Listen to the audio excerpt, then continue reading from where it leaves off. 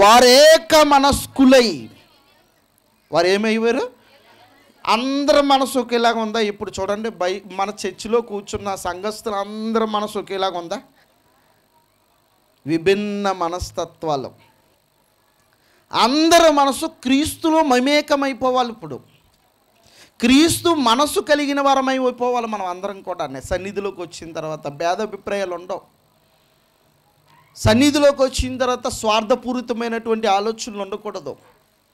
సన్నిధిలోకి వచ్చిన తర్వాత అందరూ కూడా రక్షణ అనే ఓడలోకి సిద్ధమైపోయిన తర్వాత నీ మనసు వేరు నా మనసు వేరు అన్నట్లుగా ఉండకూడదు.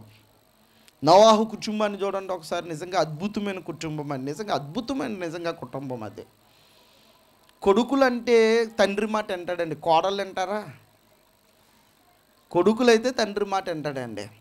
కోడళ్ళు వింటారా చెప్పండి? బంగారు కుటుంబం అంటే ఆ కుటుంబం అండి, నాగేశ్వర గారి కుటుంబం కాదు.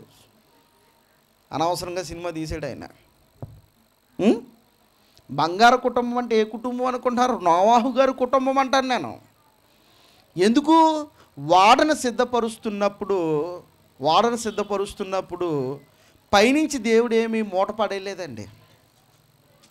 పైనుంచి నాయన ఈ వాడను సిద్ధపరుచుకో, చెక్కలు కొనాలి కదా, లేకపోతే కావలసిన పరికరాలన్నీ కూడా కావాలి కదా నాన్న నువ్వు అనేసి పైనుంచి మూట పడేయలేదు ఆయన. తన ఆస్తులు అమ్మేసుకున్నాడు. తమకున్న చరచరాస్తులన్నీ అమ్మేశాడు. ఇంట్లో ఉన్న బంగారాన్ని అమ్మేశాడు, ఇంట్లో ఉన్న వస్తువులను అమ్మేశాడు, ఇంట్లో ఉన్న సమస్తాన్ని అమ్మేశాడు. ఎందుకంటే ఇవన్నీ కూడా బరువు అయిపోతాయని అన్నీ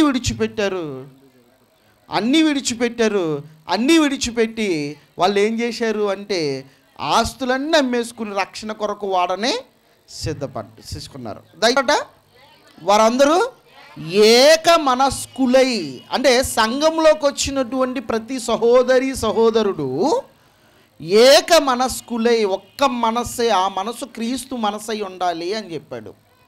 ఏక మనస్కులై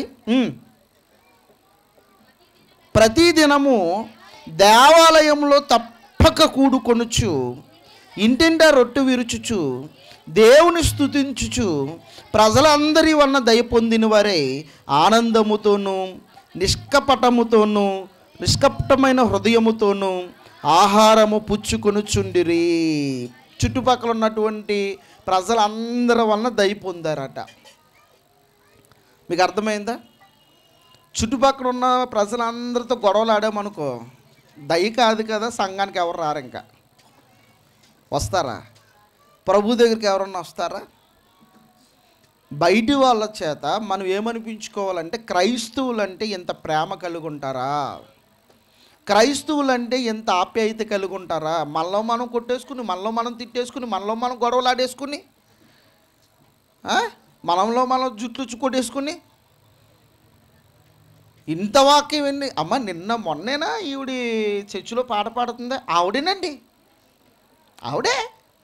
మరి ఏంటమ్మా ఇంత వాక్యం విని కూడానే? వాక్యం వింటాం అంతేనండి.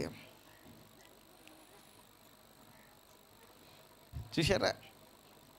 మన ఇల్లునే శుభ్రపరుచుకోకుండా బయట వాళ్ళు కూడా వచ్చారు అనుకోండి. సపోజ్ ఉదాహరణకి మన ఇల్లు ఎలాగుంది, గత్తరగా ఉందనుకోండి. సపోజ్ బయట వాళ్ళు వచ్చి ఏం చేస్తారు? అసహించుకుని వెళ్ళిపోతారు కదా. అందుకని దేవుడు చెబుతున్న మాట ఏంటంటే ఏక మనస్కులై ప్రతిదినము దేవాలయంలో తప్పక కూడుకొనుచు, ఇంటింటా రొట్టె విడుచుచు, దేవుని స్తుతించుచు, ప్రజలందరి వలన దయ పొందిన వారే ఆనందముతోనూ నిష్కపటమైన హృదయముతోనూ ఆహారము పుచ్చుకొనుచుండిరి.